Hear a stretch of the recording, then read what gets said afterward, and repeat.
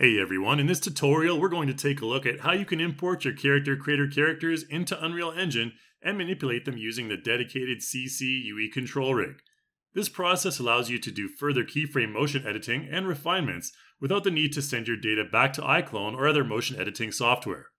To get started, head over to the RL Control Rig website where you'll find a link to download the demo project. Click download, log into your account, and after a brief informational video, you'll end up with a zip file which contains two separate project folders. One for Kevin, the default sample character, and one for Nia. We'll load up Kevin's project first to go through the basics. When you first open it, you'll see your character in the scene, and you'll need to load up the level sequence to see the animation set up.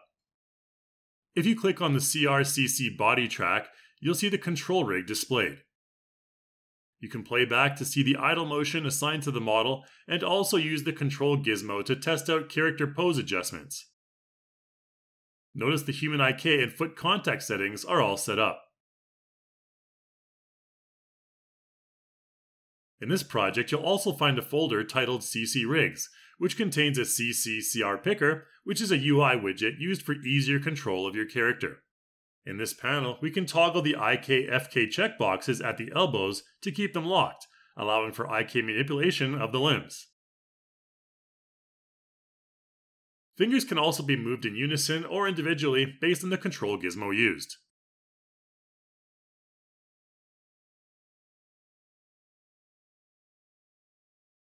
There is also a dedicated facial control panel that is optimized for use with CC3 Plus character facial composition.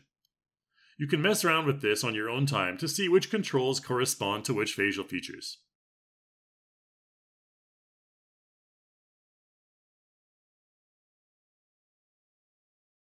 Okay, those are the basics of the demo project.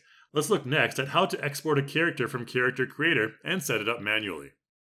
Here we have Nia all set to go, so let's choose Export Clothed FBX Character from the File menu and choose the Unreal Target Tool preset. Here we're only exporting the mesh, and be sure to choose Delete Hidden Faces to optimize the exported geometry. Keep in mind that the Auto Setup plugin for Unreal only supports models that utilize a Reallusion skeleton such as CC3+, ActorCore, or AccuRig characters. AccuRig is a free tool that can be used to conform your rig to the Reallusion standard if your character doesn't meet the aforementioned requirements.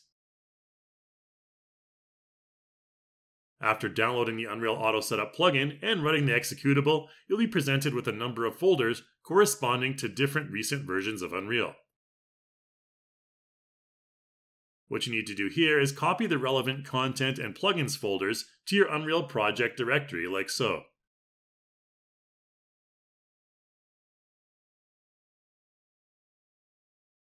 You'll also want to add the CC UE control rig to your project via your library, then run the project, after which you'll see both plugins successfully installed.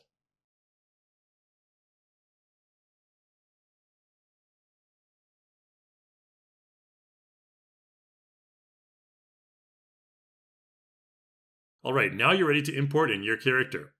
I'll create a dedicated tutorial folder and then click and drag in my FBX from Explorer, being sure to select the HQ shader for best visual results. You'll want to ensure you use T0 as reference pose and import morph targets are both selected, and import animation if you have any included, which isn't the case here. Okay, once everything is imported in, go ahead and right-click on the skeletal mesh and select Create CC Control Rig. This will populate a Rigs folder with a blueprint class named CC Rig BP, which we want to drag into our scene. Position and lighting is all up to your preference. Next, let's create a new level sequence and add our blueprint class we just brought in to our scene.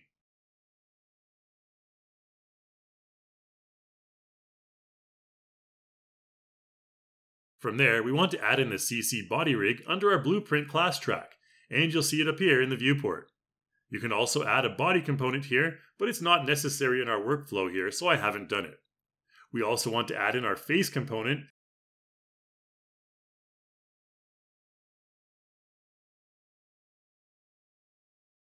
From there, you can mess around with the various control gizmos for both the body and face to see the results. You'll notice the transform values appear for the body components and the blend shape strength values for their corresponding facial components.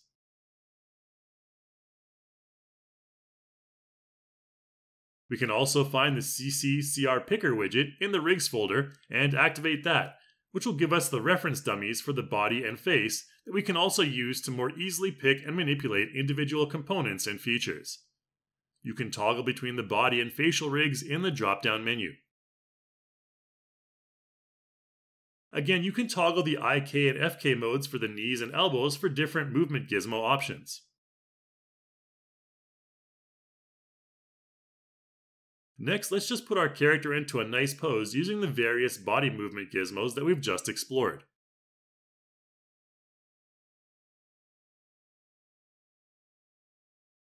From there, we can customize the facial expressions as well.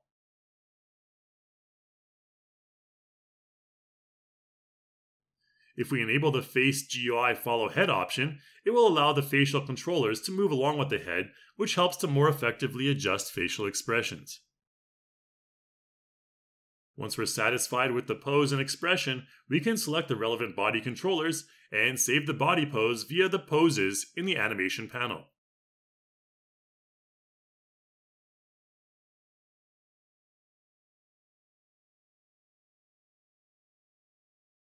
You can do the same thing with the face controllers as well. Just be sure to get a good camera angle in your viewport that is focused on the face.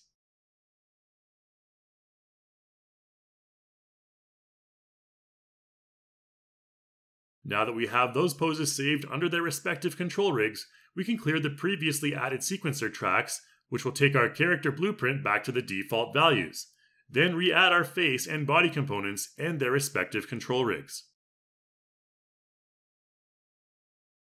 After that, we can easily apply the saved poses to their respective control rigs by clicking Select Controls, and then Paste Pose. Since all CC characters contain the same skeleton and expression system, pose assets can be applied and transferred universally to any other CC character. This allows us to quickly and easily create a custom CC character animation library within the Unreal ecosystem. Speaking of animation, let's lastly look at the animation editing pipeline between iClone and Unreal using our new control rig. Here in iClone, I have an exaggerated jumping motion, and I'm doing some quick clip editing along with some keyframe transition refinement using the curve editor. Please refer to the dedicated tutorials for more in-depth on these specific tools. Once I'm satisfied, I'll simply export the character mesh along with the animation to FBX format using the Unreal Target Tool preset with the proper frame range.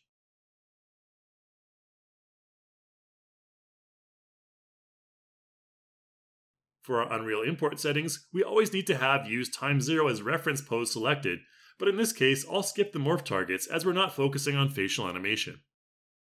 However, we do need to import the animation with the exported time option. That will give us this animation sequence that we can preview in Unreal with the same imported mesh. We'll start by right-clicking on the imported skeletal mesh and selecting Create CC Control Rig. Then click and drag in the CC Rig Blueprint class that was created. Feel free to reset the world position and set the lighting here. Next, I'm creating a new level sequence, which is where we'll do our editing. Once again, in this sequencer, I'll add the CC Rig BP actor track, and I'll clear the other auto-generated tracks for now.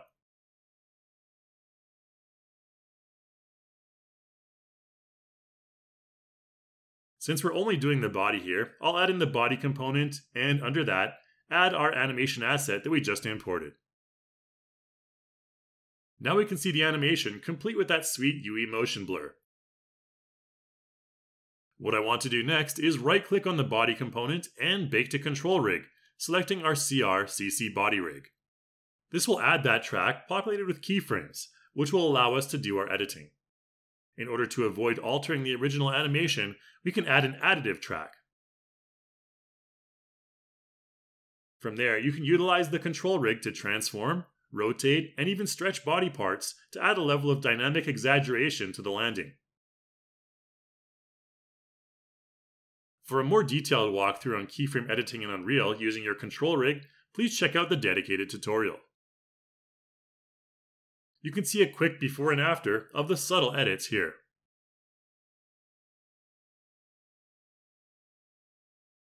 When you're finished, right-click on the body component track and select Bake Animation Sequence to bake in your edits, after which you'll be prompted to export to a new animation sequence.